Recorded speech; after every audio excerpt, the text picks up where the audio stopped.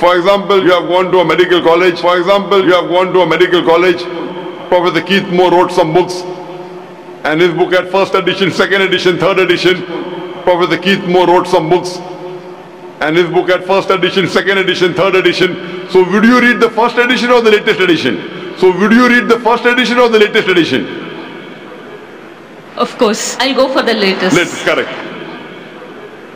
Of course, I'll go for the latest. Latest, correct. Yes, if you really love the first edition, yes, if you really love the first edition, you know I'm a fan of the first edition, then I said no problem, read the first edition, then read the last edition. Then I said no problem, read the first edition, then read the last edition. So if you are so much hooked on to the Old Testament, and you know your Old Testament is close to your heart, so if you are so much hooked on to the Old Testament, and you know your Old Testament is close to your heart, then the Quran says in Surah Imran chapter 3 verse 64, Ta'alaw ila kalimatin sawaim baina baina. Then I would say that if you are so much hooked on to the Old Testament, no problem. Then I would say that if you are so much hooked on to the Old Testament, no problem. Read the Old Testament, then read the Quran.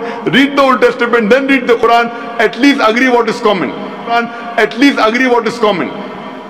And when we read the Old Testament, New Testament and the Quran, and when we read the Old Testament, New Testament and the Quran, we come to know that the thing that is common in these scriptures is that there is one God and He deserves to be worshipped. And we come to know that the thing that is common in these scriptures is that there is one God and He deserves to be worshipped.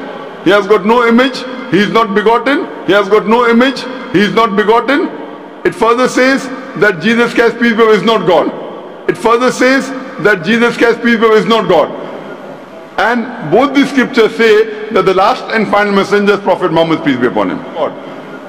And both these scriptures say that the last and final messenger is Prophet Muhammad, peace be upon him. So sister, now are you prepared to accept Islam?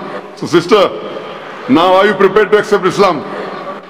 Of course, yes. Of course, yes.